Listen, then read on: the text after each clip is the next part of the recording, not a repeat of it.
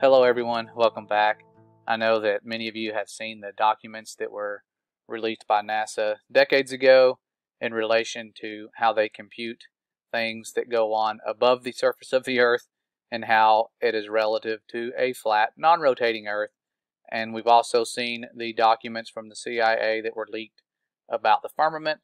And my wheels were sort of turning the other day about all of this because I was trying to think about what this would be like if all of us had been taught that this was true early on, and then there was a group of people who thought the Earth might be spherical and flying around the sun.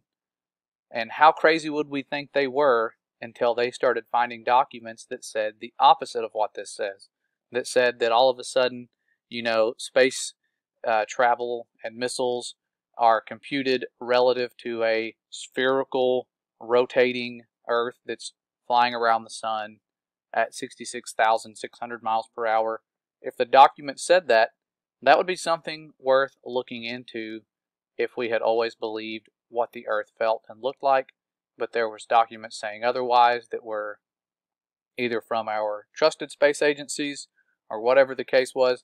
That would get my wheels turning even if I believed in this to begin with. So I was thinking about that and thought, man, if they were finding some documents about the firmament back, a few years ago, what if we can find some more? And sure enough, there are many more documents about the firmament out there. And I wanted to share a few of them. I know that censorship will stop a lot of this stuff from getting out, as it has been lately. I'm hoping that some of you I haven't heard from in a while, that it's just due to censorship and maybe you being unsubscribed as opposed to life circumstances bringing you down. So I'm hoping it's just the censorship, even though that sounds like something YouTubers wouldn't say, but I'm not worried about the censorship. I knew that was going to happen.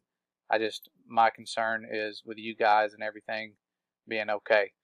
Now, as I was going through these documents, you always find weird stuff. I didn't sit there and read real slowly. I kind of skimmed through them, so you may find more things than I did if you start looking.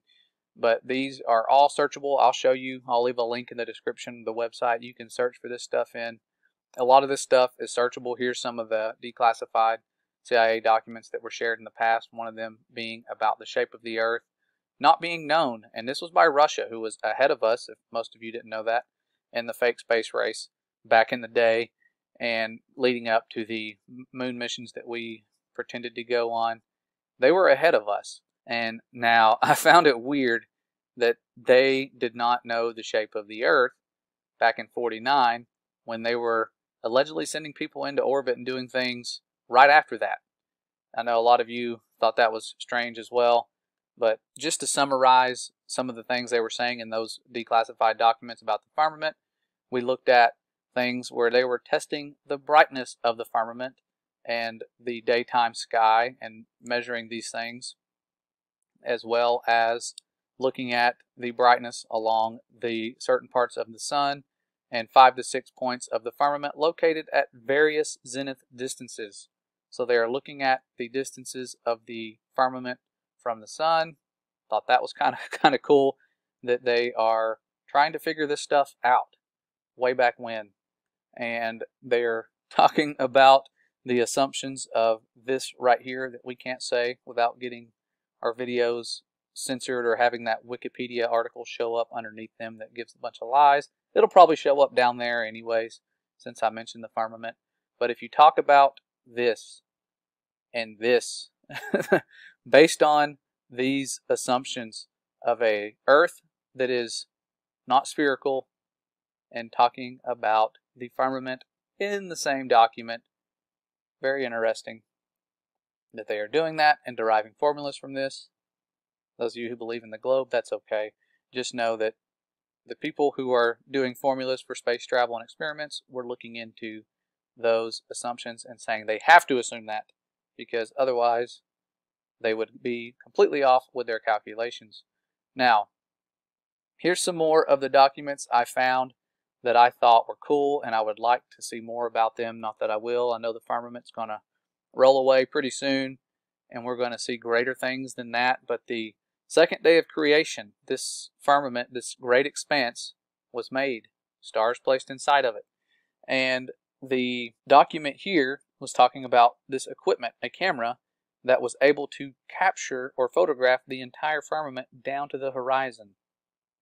They were using a convex aluminum mirror to reflect the sky. So very cool that they were trying to capture the entire firmament down to the horizon and publishing these works. Maybe more people knew about it than we thought back then. So lots of experiments regarding that. Also seen some about the temperatures of the firmament with really high numbers given, very high.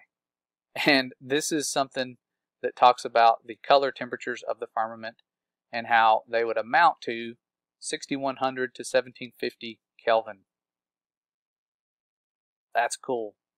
It's probably why when people were trying to send men in the Air Force up really high back in the day, a lot of them, or one of them, I heard back in the when they were sending them up in balloons, not rockets, the guy came back to Earth and had a fever of 108 degrees. This guy was experiencing something that sent him straight back to Earth. He aborted that mission because he started getting too hot. Could be because of things like this. I know it does get cold at certain points. It's weird. Heat rises, but once you get higher, it gets colder. I know that's just one of those weird things with the science of it all. But it says here that the visual observations of glows, well as the analysis of photographs, showed that the radar echoes also appeared at instance of absence of visible signs of glows in the angle of aperture of the directivity pattern of the radar antenna. Nevertheless, at this instant, the glows were observed in another section of the firmament. As a rule, the echoes did not appear when visible forms of glow were absent on the firmament. So they're studying some properties of the firmament that we weren't taught about in school. How there are times that certain things echo when these glows are present. That's extremely fascinating. The complexities of this firmament, the movements above, how they can even affect things like the Foucault pendulum and change how fast these things rotate when they're in their set patterns due to their ring magnets and all the things that they put on them to keep them in motion and the electric pulses and whatnot. These things are affected by the firmament. Really cool, and they were studying that and these radio echoes back then in relation to different glows, to the aurora lights, all of those things they were studying. But they were looking at the firmament, knowing it's there. Here's some more where they were capturing the whole firmament and using different technology to do this, different instruments. These people were figuring out a lot and doing a lot of the things we're doing now and then some, because they were operating with the wisdom of the fallen, given that the CIA has been satanic at its roots since the beginning. It's not one of those things that's for our own good. They make it seem that way in Hollywood movies, and that's part of their plan. If you've seen the documentary Out of Shadows, you'll see what I'm talking about, you know, Mockingbird and a lot of the things that went on. Now, here's one that really, really fascinated me, because the title of one of the segments in this article is called The Shape of the Firmament. and if you look down, it looks like Wide Awake wrote this book here. It talks about rings around the sun and the moon, pseudo-suns, pillars, twinklings of stars, rainbows, refraction, distortion of the sun's and moon's disks at the horizon. Weird that they call them disks, kind of like they did like in Enoch. And it says all sorts of different things, you know, the sound audibility of thunder, that echoing off the firmament. Really cool that they were writing this stuff in books. And I tried to locate this book. You can find some of the ebooks that if you look up these titles, and I'm not sure if I found it or one that contains parts of it, but I'll leave this presentation linked in the description so you can sort through what I'm seeing. I have the links on a lot of these slides where you can just go right back to the document. If not, you can go to that website and just type in some of these little titles here and it'll pull it up. This is nothing really to spend a whole lot of time looking into. I just got bored the other night and pulled an all-nighter just reading through some of these things because I was a little obsessed with finding stuff. Trying to find photos is really what I was wanting to do, but I just kept finding these documents and really low quality pictures. A lot of them are scanned in almost like they've been sent through one of those old-timey fax machines. But this one here is another one where it says the increasing the number of panels and completing the circle, the entire firmament could be covered. And this one says the Eros firmament, the passage of the sun is almost 5 times quicker. So the sun's moving faster. They didn't say the earth moves faster at this one place. They said the sun is 5 times quicker. Day passes immediately over into night. The contrast between light and shadow are as pronounced as on the moon. I don't know what the Eros firmament is. I looked into it and found out the word Eros is like those ancient Greek and Rome, backgrounds with the Greek god of love identified by Romans with Cupid or a winged figure. You guys have seen pictures. That's very interesting that they called it at the Eros firmament. The passage of the sun is almost 5 times quicker. Lots of different things there that get your wheels turning. And here's another one yet again of the photos they were taking of the firmament using different technologies. You can kind of read about them. I'm not going to spend a lot of time talking about those. Really cool stuff. And there's a chart I came across that was talking about the distances of the sun. I really wanted to see what they were saying because I know it's probably not what we're taught. But the chart, again, it did not print properly. It'd be cool to locate some of this stuff. And they were looking at the sky brightness. I don't know why that was such a big deal to them, but it was.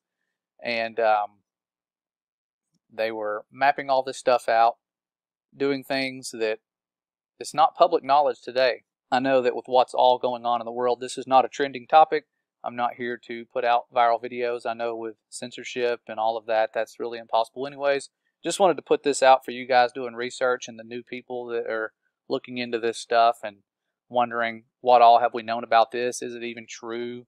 And I'm seeing some heartbreaking things with people that are going to platforms like Facebook to do research because YouTube is not a place to really find stuff unless you have someone sending you links and helping you out. And even then, I've noticed I had to go in and clean up my playlist to where, a third or more of the videos are just gone. The ones that were there, the proofs that we have, the long distance photos and whatnot, a lot of those are just vanishing without a trace, no reason at all. Entire channels being deleted. And it doesn't even show you the name of the video so you can see what it was. It's just gone. And so when I go on Facebook, my brother pointed this out to me that a lot of people were going to those groups and seeing things and asking questions. And people that have been a part of that movement for a while and were able to find that stuff are just kind of somewhat arrogant in their replies, and it sends people away. They'll just post memes. They won't really answer the question exactly because they feel like these people should already know this. And they don't. Remember the questions you had when you were looking into this, like, why are other planets round? Simple things like that we think are troll questions, and they're not. People just don't know. It's new to them. The awakening is still happening.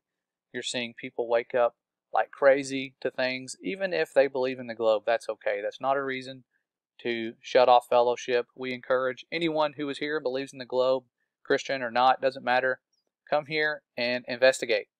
You don't have to believe the way we do to get along with us.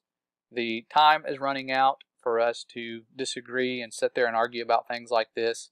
It's not an argument. It's either you look into it and you believe it, or your scientific investigation leads you to believe otherwise. It's not a reason to throw away fellowship opportunities. But it is important to know who you are and who our Creator is and who the Father is. And I'm finding that the false science that we have that is forced upon us is leading a lot of people away from that truth. And it's set in place for a reason.